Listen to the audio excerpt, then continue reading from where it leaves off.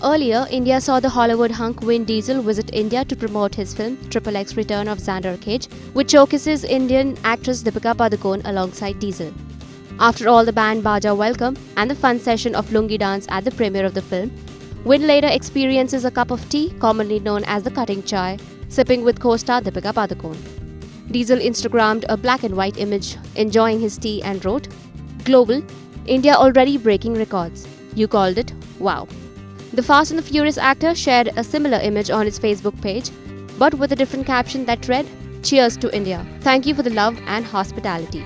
India saw the release of XXX Return of Xander Cage first before the world. Until now, the film is receiving moderate response from its audience.